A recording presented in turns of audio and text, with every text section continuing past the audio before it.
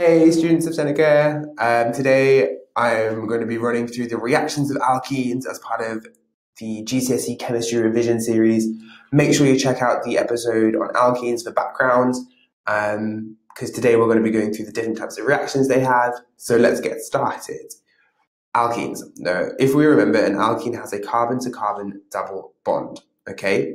And we're going to go over some key terminology to do with reactions before we get started. The first word is a functional group. Now, a functional group is a group of atoms that determines how an organic compound will react. So the functional group in alkenes is a C double bond C, a carbon-to-carbon double bond. One of the most common reactions that alkenes undergo is an addition reaction. And in these reactions, the carbon-to-carbon double bond opens up and allows new atoms to bond to the carbon. Okay? So that's an addition reaction. It's a very typical reaction for alkenes. A very good example is the reaction of ethene with steam to produce ethanol. Ethanol is alcohol. So that's what you find in like your vodka bottle, or your parents' vodka bottle, I should say. So alkenes and water, they will react to produce, ethene and steam will react to produce ethanol. So this is an alkenes and water reaction. This requires a phosphoric acid catalyst, and water has to be in the form of steam. So the overall reaction would be ethene plus steam goes to ethanol. The symbol equation would be C2H4 goes to H2O plus C2H5OH. Now, alkenes can also react with oxygen. And this reaction is ethene plus oxygen goes to carbon monoxide plus carbon plus water.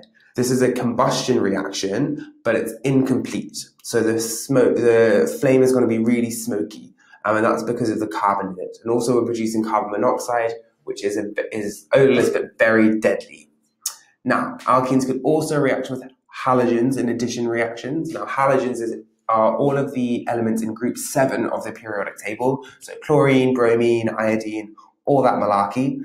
So this gives us a really useful test for differentiating between alkenes and alkanes, because if we get some bromine water, which is just some bromine in water, surprise, it's orange, and if we add an alkene to it, the alkene can react with the bromine, and this causes the formation of a dibromo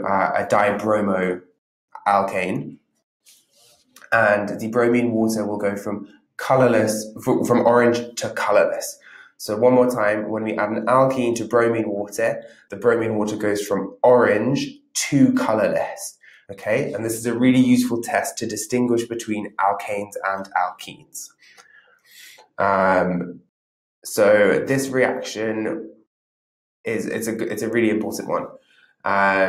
Another important reaction of alkenes is an addition reaction with hydrogen, and this requires a nickel catalyst. So ethene can react with hydrogen to produce ethane, and adding hydrogen atoms are added across a carbon-to-carbon double bond, and this reaction is called hydrogenation. So you might see that in like a lot of spreads, like spreads that are like butter have hydrogenated fats in them, and basically we add hydrogen via an addition reaction. So let's quickly review those different reactions, because there was a lot to take in. If we react an alkene with water, we get alcohol. An alkene with oxygen, that's a combustion reaction, and we get carbon monoxide, carbon and water. If we do a hydrogenation reaction, react an alkene with hydrogen, we produce an alkane. So if we reacted ethene with hydrogen, we would get ethane. And alkene plus bromine yields a dibromoalkane and a colorless solution. Key thing is alkene plus bromine water takes an orange solution and makes it colorless. So let's go over some key terminology. A functional group, do you remember what that is? That's a group of atoms that determines the nature of the reactions of an organic compound.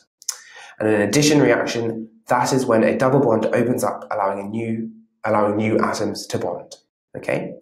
And let's go over that test for alkenes again, because it's very important.